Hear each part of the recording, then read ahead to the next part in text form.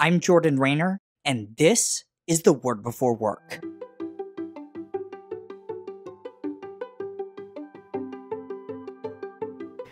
Today we're reading from Genesis 1:26 through 27. Here's what the passage says.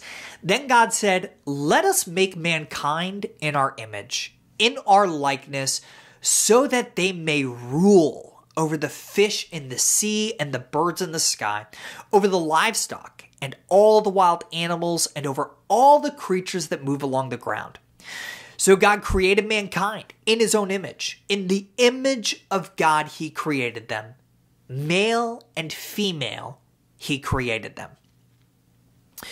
We're in a series exploring 3 biblical truths that give us the courage to create and work boldly in uncertain times.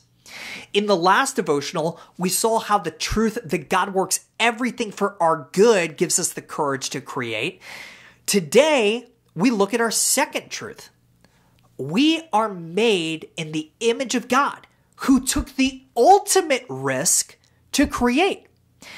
Now, I know it can seem borderline heretical to claim that omnipotent, omniscient God is capable of taking a risk, but Pastor Tim Keller argues that's precisely what we see God doing in Genesis 1 through 3. Keller says, quote, "You can see the risks and the costs from the very beginning.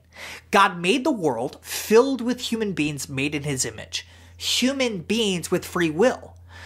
So God made the world knowing what it was going to cost him, knowing what we were going to do, knowing that his son, Jesus Christ, was going to have to come into the world and experience what he experienced." End quote.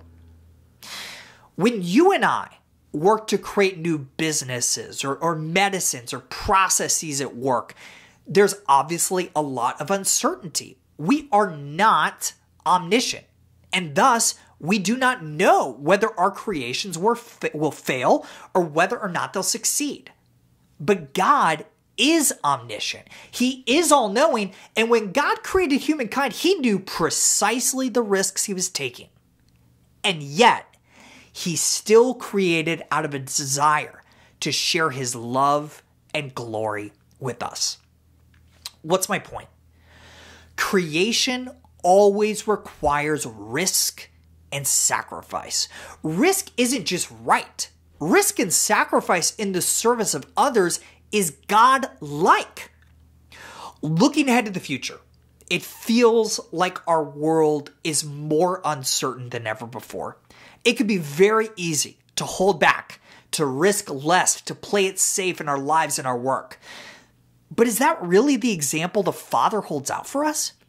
You and I are made in the image of God, who created knowing that he would have to send his son to earth that first Christmas day, only to be crucified some 30 years later. To serve others well, you may need to risk capital. You may need to risk a promotion or just simply being misunderstood. But none of us will risk more than God did when he created us. Let that truth give us the courage to create boldly as a means of glorifying our Father today. Today's devotional only scratches the surface of how God's Word connects to our work. If you want to go deeper, sign up for my free 20-day devotional called The Word Before Work Foundations at twbwfoundations.com. These email devotionals are designed to help you gain a rich understanding of the biblical narrative of work, how exactly your work matters for eternity, and what those truths mean for how we ought to work today. Sign up right now, again, totally free at twbwfoundations.com.